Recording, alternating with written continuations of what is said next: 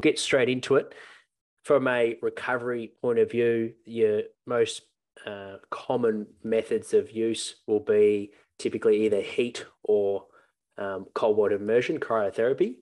And in the off-season, pre-season, where we're trying to deliberately, progressively overload the body, which is just simply putting demands on the body to improve, get fitter, faster, stronger, so we're better able to play the position on the field for our football team. We don't want to stunt our muscle growth and our protein synthesis. And cryotherapy, the research shows it may do that. So simply put, if you do a huge gym session and you're putting in lots of effort to get a little bit bigger, build some body armor, or maybe you want to get stronger or more powerful, by having an ice bath within that 24, 48 hours post of your gym session, you could be hindering your adaptation.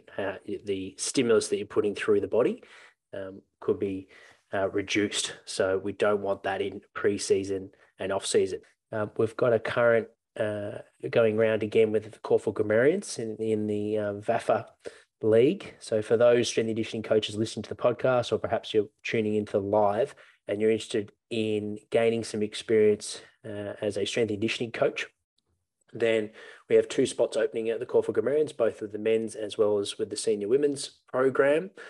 And it's a great opportunity for not only getting experience on the field with helping out with conditioning, but also you will have access to a gym. They've got the school facilities that there's access over pre-season. So you get to work with big groups and build up your experience. If that's something that interests you, over the next week, I'll be shortlisting 2 to 3 prospects for each program to then progress it to the next stage of the process, being the head coach. So if you're interested, we're going to make a pretty quick decision. So if you're listening to this, make sure to act straight away. Just email me. Maybe you just want to have a chat about it and find out more information about what you get. It is paid, so you get $2,000 for the preseason season, as well as a free academy membership. In terms of our podcast for this week, we have our Wednesday episode will be with David Misson. So he's the head of performance at the Sydney Roosters.